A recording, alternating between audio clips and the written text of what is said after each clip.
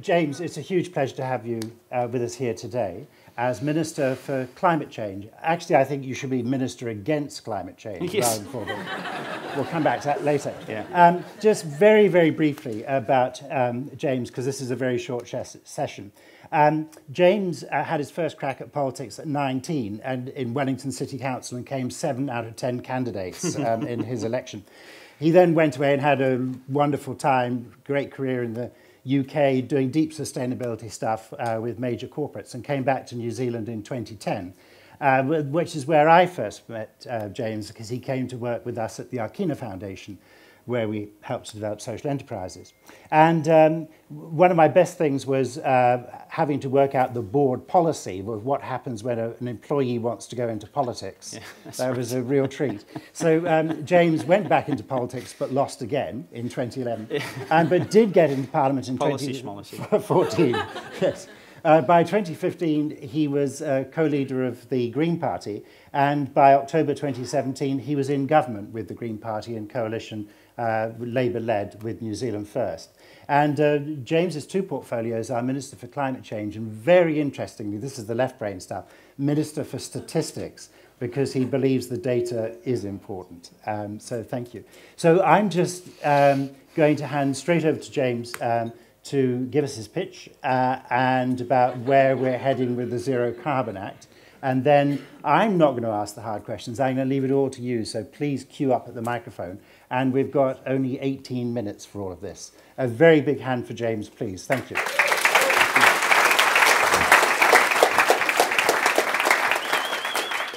Kia tau te rangamari o te rangi e tūnei, a papatu anu ku e te koto nei, o te tai o awhenei ki rangi e tātou. Ti hei mauri ora. May the blessings of the earth father above, the sky father above, and the earth mother below, and the world all around us be with us all. I was a little bit late getting here, and I'm about to steal Lou Sanson's thunder, because this morning we announced that we were adding 68,500 hectares to the Kahurangi National Park.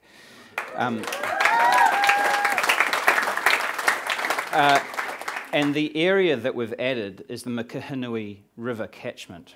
And I know that this will be very familiar to some of you because 12 years ago, there was a proposal to put an 85-metre hydroelectric dam across the Makahinui River and to turn that into electricity for you all to store your data on. And actually what happened is that New Zealanders said, no thanks. No, there has to be another way. And so we saved the river, and then what that has led to today is to us creating the largest addition to a national park in New Zealand's history. It's half the size of Auckland City. It's larger than the Abel Tasman National Park and the Poporangi National Park combined. And it's twice the size of Egmont National Park. So it's a really big deal. And for those of you who are involved in that campaign, I just want to thank you very much because we wouldn't have been able to do it without that happening. So, it's a good day in that sense. Actually, the Prime Minister, when she rang me up and we were doing the portfolios, she said, is it of climate change? Because it can't be for climate change. And we've kind of got of and for, and we worked at another few sentences and just decided of. It was the easiest way to go. I don't know how old you're going to be in 2050. I'm going to be 77 years old. I was born in 1973. So just have a think about how old you're going to be in the year 2050. What age, what's the exact number that you're going to be? For some of you, it'll be an improbable number. Most of you, you should be fine.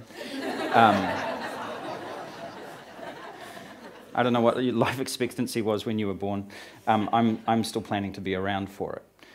But my point is, I'm going to be at the very end of my career. In fact, I hope to be well retired by then.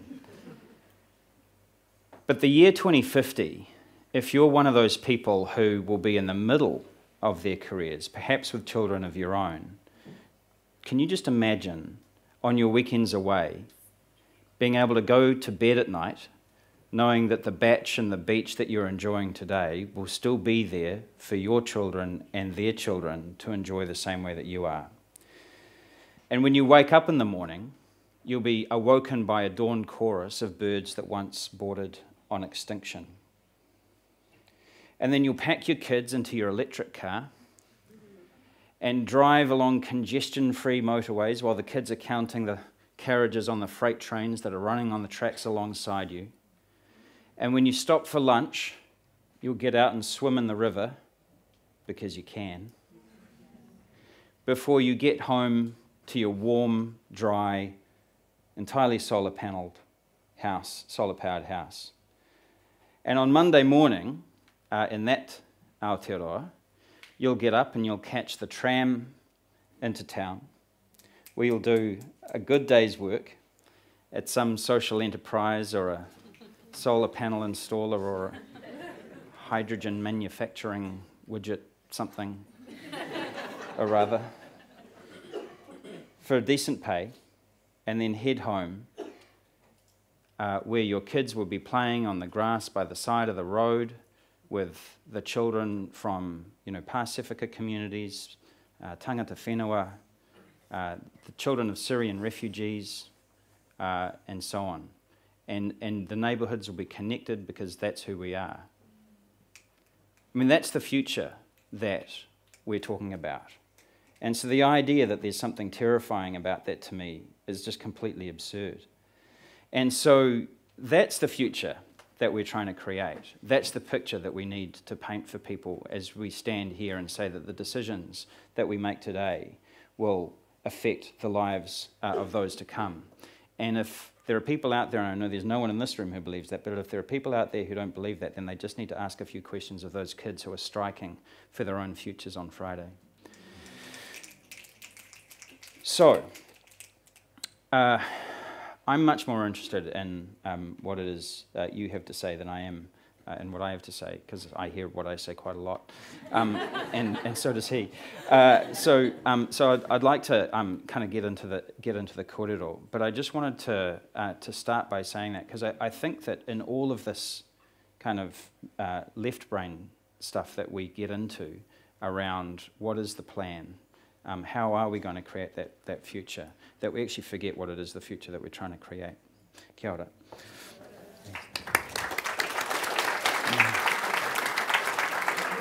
Thank you very much indeed, James.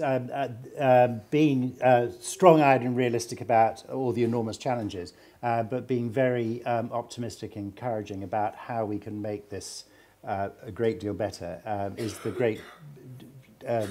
great dual act here. So thank you for emphasising that, the hope and inspiration part. Microphone there. If you want to ask a question for James, please do line up. And I'm going to start with this question. Here at EHF and New Frontiers, this is a place a space that we can hold for conversations, sometimes difficult conversations. What role can we play, particularly this year, as you and your colleagues are working very hard on achieving a zero carbon act? What are some of the conversations that you think we should be contributing to help this work progress? I mean, in other words, where are some of the great tensions that we need to bridge? Well,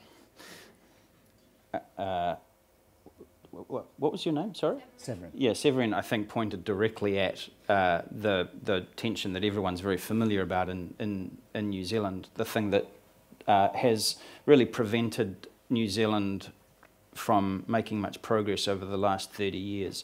Every country in the world has industries that they rely on and specialise in, and that create a lot of the wealth for that country. And every single one of those industries comes with consequences.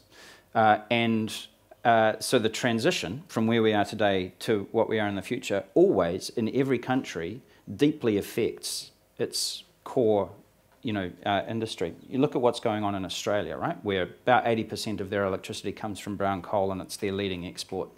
It's no great surprise that the politics of climate change have run into the brick wall when it comes to coal in Australia. And here, you know, we have had huge challenges creating any kind of constructive dialogue around the future of agriculture. And what I know that, you know, one of the things that you often say to farmers is, you know, your farms will be worth more 30 years from now than they are today, but they will look very different 30 years from now than they do today. And that helps to, I think, kind of relax people a little bit, because we're sort of stuck in the moment of thinking, this is what we've always done, therefore it will be what we always will do.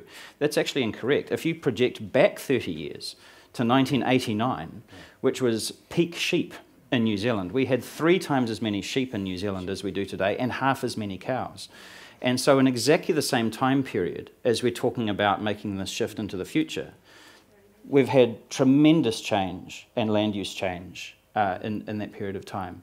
And all of that was simply, and our farms are worth a great deal more today than they were 30 years ago in 1989. And so I think one of the things that people in this room can do, you know, the innovators, the social enterprises, is to kind of make that future okay for people who might feel like they're excluded from it, you know, and to say, actually, there are things that we can do here.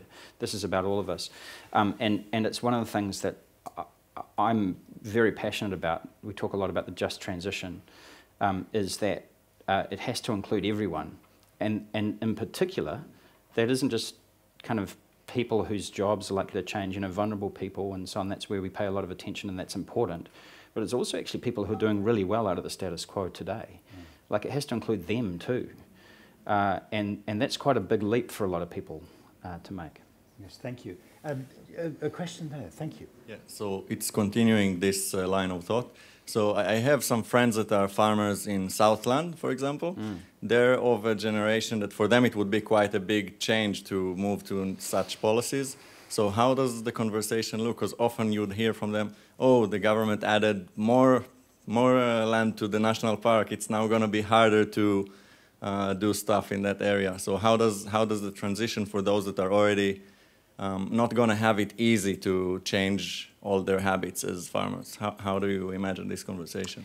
There's been, I think, a huge shift in the conversation from farmers. It's not a monolithic voice. I'm not sure it ever was, but certainly in recent years it's been quite different. And it is interesting that there's, I think, quite a generational split. So a lot of the younger farmers, people in their 30s and their 40s, you know, embracing whether it's regenerative agriculture or high precision agriculture, you know, looking at alternative proteins. A friend of mine over in the Wairarapa has just started a cricket farm for a local bakery. You know, all of these kinds of things are sort of starting to emerge, and they're using drones to monitor river quality, and you know, there's some really exciting stuff going on, and they're actually kind of embracing it because what they see is that there is this kind of high value proposition where the thing that we're selling isn't just the protein, it's the air and the soil and the water and the story that comes from where it's come from. And yes, and there's, you know, a pretty substantial group of people who are locked into a great deal of debt, who don't feel that they've got too many options to move. And actually we need to orient ourselves towards those people and to say, well, you know, how can we help? Because I think our orientation has been, you're bad and wrong, and you know, you need to kind of, we don't want that anymore. And when I say, you know, to a multi-generation farmer, I come from a multi-generation farming family, we don't want your product anymore. Part of what we're saying is we don't want you anymore, and it's at the level of identity, and so it's no great surprise we get some resistance. So we need to cut that out and kind of flip the orientation to say there is a future here. It's actually a better future. What's it going to take to help shift from where we are today to where we need to be? Mike, thank you. Thank you. Kia ora, Minister Shaw. I'm Mike Hart. I'm the CEO of Sierra Energy out of California and a member of Kuya, Cohort 4 Kuya. I wanted to ask you about waste. In New Zealand, it's one of the higher per capita producers of waste, and the resulting about 40 million tons of greenhouse gas equivalent for methane coming out of the landfills is a significant issue. My company takes waste and turns it to clean energy with 100% recycling, which we've developed in the United States. And that's 100% of the entire waste stream. And one of the things that we've been having a dialogue over the last few days... You've got my attention. Yeah. But we've had a dialogue over the last few days about the notion of a zero-waste New Zealand. Yeah. There's only 17.8 thousand tons of waste a day, which is actually quite manageable. And so the notion was, would there be a right place to begin a dialogue about taking a technology to actually make New Zealand the first zero-waste nation in the world? Yes, there is. Yeah, I'm in the right room.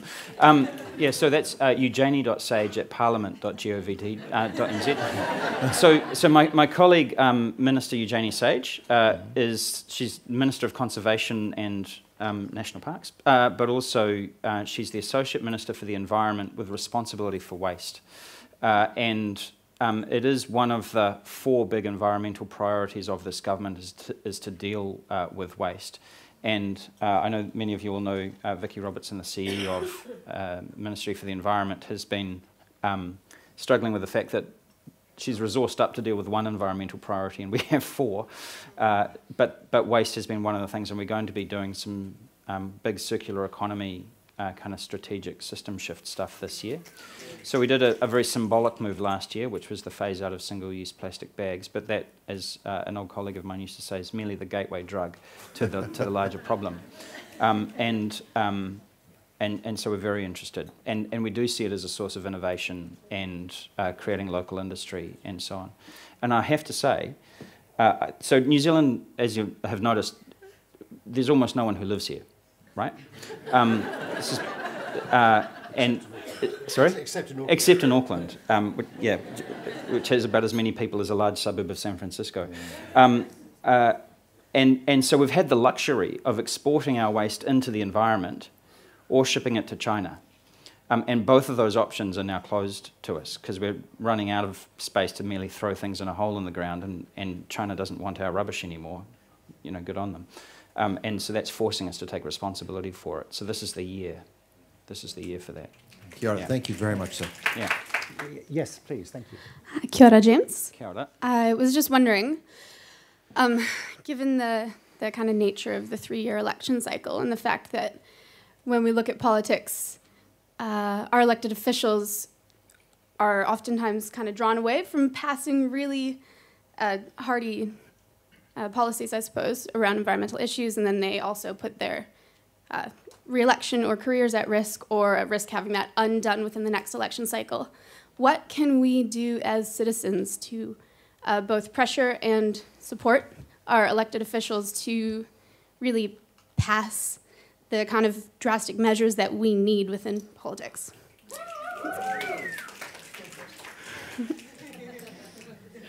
1 minute 24 on the clock. Okay, I have a list. But it is, I mean, unfortunately, there is no short answer to that, right?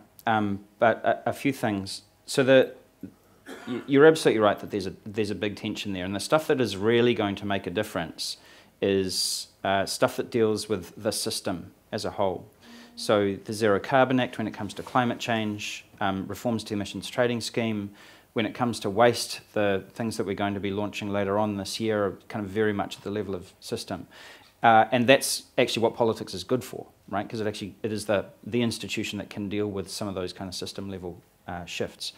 But there is a short-term imperative. And we need to kind of strike a balance, you know, of doing things that shift the system that are kind of too complex to make it onto the front pages of the newspaper versus banning single-use plastic bags, which does make it onto the front page, which is a tiny part of the overall problem, but is symbolic of the overall thing. But one thing that the people in this room in particular can do, because I think you're better equipped to do it than just about any other group in society, is actually to start shouting about the system stuff as well, because I just think most of it never gets seen. And it's not just the political structures, the media structures that we have aren't designed to kind of deal with that. Like, they find it really hard because the pressure's on them. And so that kind of stuff comes from elsewhere. You know, we can talk about it all we like, but As you'll notice, I'm not given to snappy answers.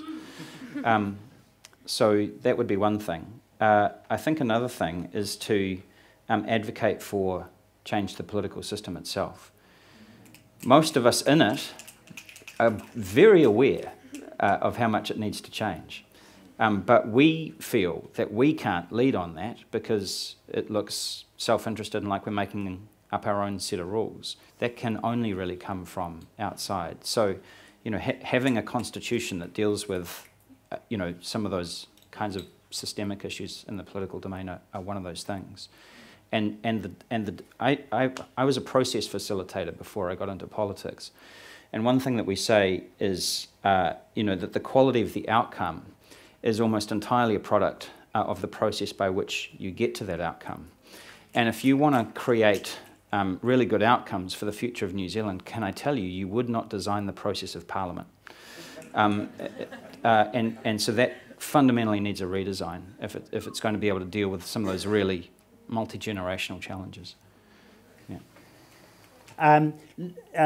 Just to say thank you for doing the job you do and for being with us today.